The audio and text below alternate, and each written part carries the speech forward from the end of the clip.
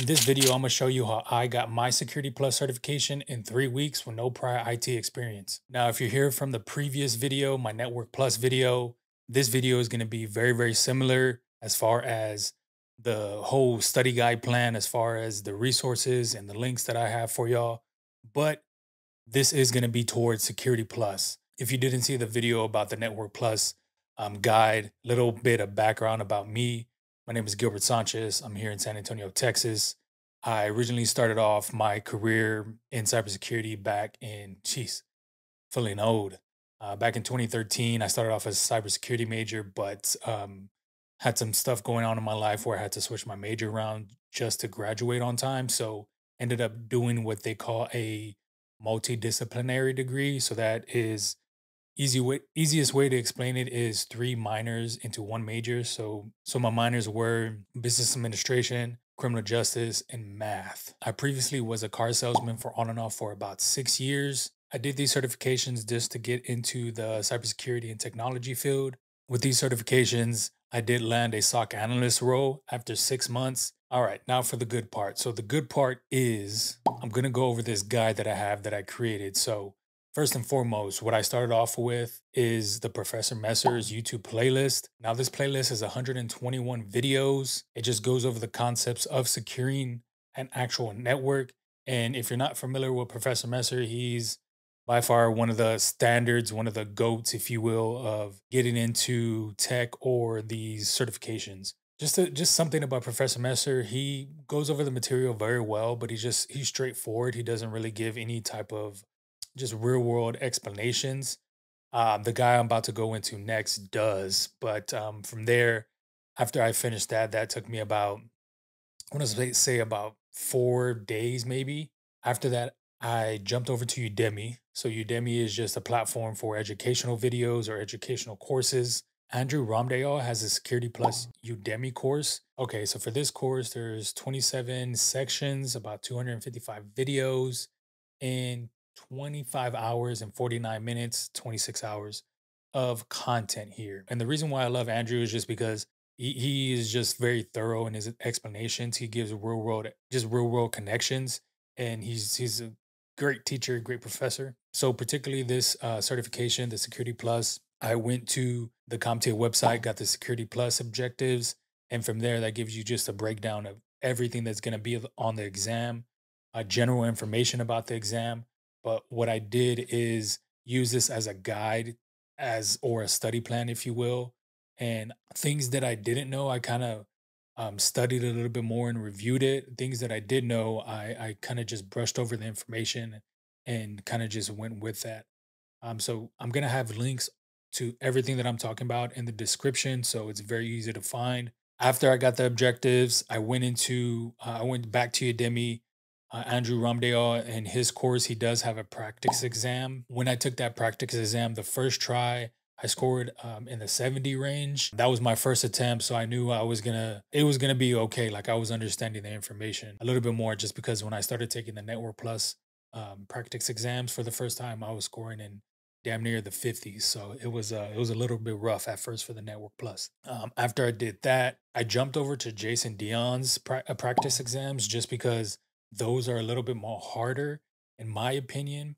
And those are going to be what I say will set you up for success, just because it's going to over prepare you 100%. So there was a ton of information in Jason Dion's exams that the information on there was not on the real exam. So it was like I said, it is still valuable information. It just wasn't on the exam. And for me, I started taking the exams about three exams daily. At every wrong answer I would get, I would write down the explanations, and then I would go into ChatGPT and say, "Hey, explain this into a first timer getting into the cybersecurity field." So literally just dumb it down a little bit. After that, I would really understand it. Jason Dion does have two sets of exams. So one is a set one, the other one's a set two. So from there, I was taking the three exams daily. It was about 4 to 5 days up leading up to the real exam.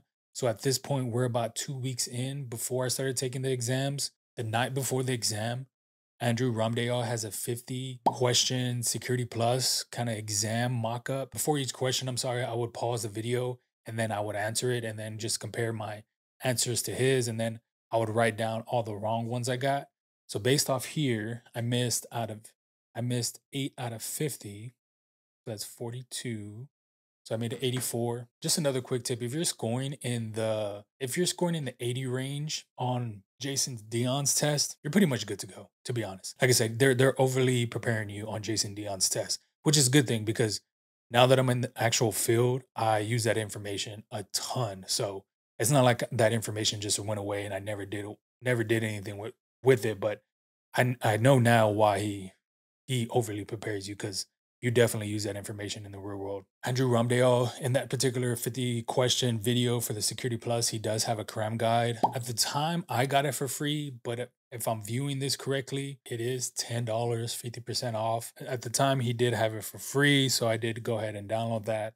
I'm not sure why he has it for $10. I did review that the morning of. I did that because I wanted to go over the information that I was just kind of rushing through and I just needed a reminder. So it was very, very helpful and it really set me up for success. I want to say about 2 weeks, 2 weeks and a half, I did purchase my voucher just because I knew I was gonna take this exam regardless. I knew I was gonna take it in pretty much less than a week and a couple of days. So I follow a couple people on X or Twitter. This user called Fish Finding. So it's Fish, Phish Finding, Finding. You can just look them up on X.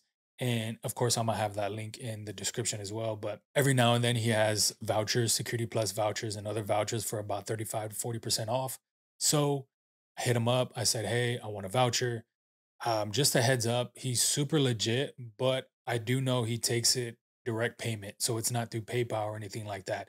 I think I paid him through Cash App, which I was a little skeptical on, but ended up being he sent me a voucher within the X DMs and I used that voucher, went to CompTIA website, redeemed it, and then of course I got my Security Plus certification date and set all that up. But like I said, he is legit. This is my first time saying it. I've never said this publicly, but I gave out my Network Plus score, so I'm gonna give out my Security Plus score on here. So the to pass it, it is 750 out of a 900, and what I got is a 775. Couple of things when it comes to this exam, it is 90 minutes. Of course, it's time. You do have to check in. Well, I checked into a test center. They check your belongings. They make you put your phone in a locker. If you are taking it online, that's something you definitely have to look up because I do not know the process on that. But I do, and I have heard of Pearson View being extra intensive as far as what your surrounding looks like. So what your desk looks like. So if you have anything on your desk, they're gonna basically have you show them what's on your desk and if anything looks suspicious, you're gonna have to remove it.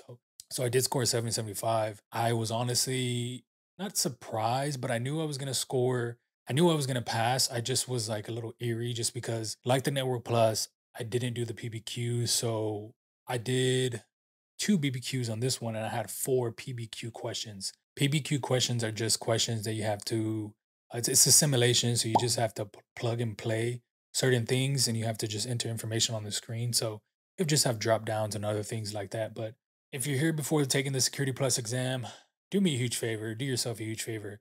Get 8 hours of sleep before the exam.